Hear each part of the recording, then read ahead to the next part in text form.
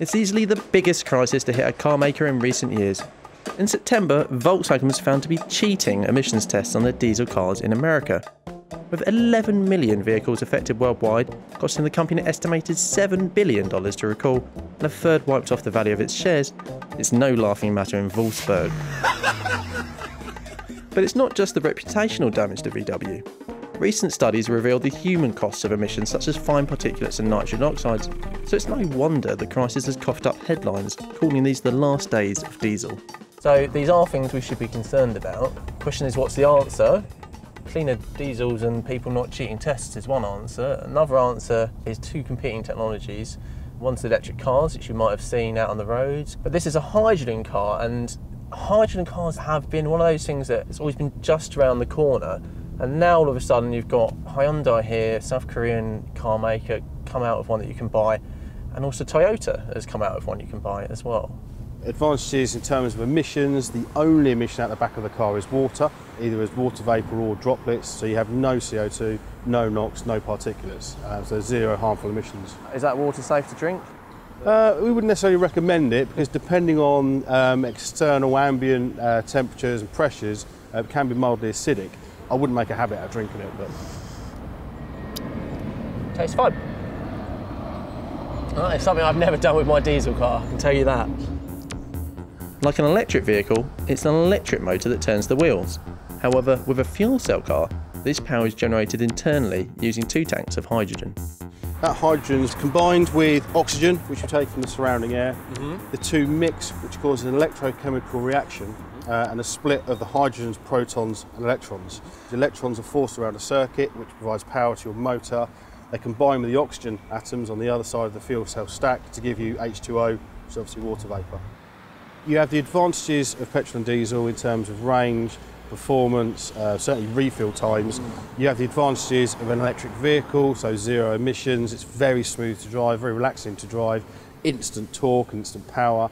But you don't have any of the negatives of either of those two technologies. There's no behavioural change required either. It's business as normal. However, the price you pay compared to a conventional car is anything but normal. Hyundai's top-of-the-range diesel equivalent is £32,000. By contrast, a fuel cell-powered iX35 will set you back £53,000. And that includes 15 grand worth of subsidies. So you've got to wonder, why would I not go and buy an electric sports car like a Tesla for the same price? There's no argument for that. Yes, you can, but it's very much a different market. It's a different vehicle. We're not trying to be a Tesla. We're not trying to compete with Tesla. If you look at the cost of electric vehicle technology, it started off in a very similar vein to where we are here. Very expensive. What we're seeing with hydrogen is very quickly the vehicles are coming down in price. Refueling station coming up here. Okay, so the price may come down in the future. But even if you do have the money now, where do you charge it up? Petrol station. I can't charge there. In fact, no one can charge at that one because it's shut at the moment. What we've got there on the board. Regular unleaded, regular diesel. Where's the regular hydrogen? Beep your horn. Honestly. Considering hydrogen's the most abundant element in the universe, it's surprisingly difficult to find it on a forecourt sign. If this is going to become a widespread reality rather than just a nice demonstration project for a few select companies and individuals, then hydrogen does need to get that sort of ubiquity that, of having petrol stations all over the place like that. In fact, after starting out in Hendon in North London, the next nearest hydrogen refuelling station was in Heathrow. I now can boast that I have been to half of the refuelling stations in the UK. This is 2 or 4. This is one of the first in the UK actually, and as you can see, it's quite busy. Filling up a hydrogen car does feel very familiar, and it's much quicker to do than an electric vehicle plugged into the mains.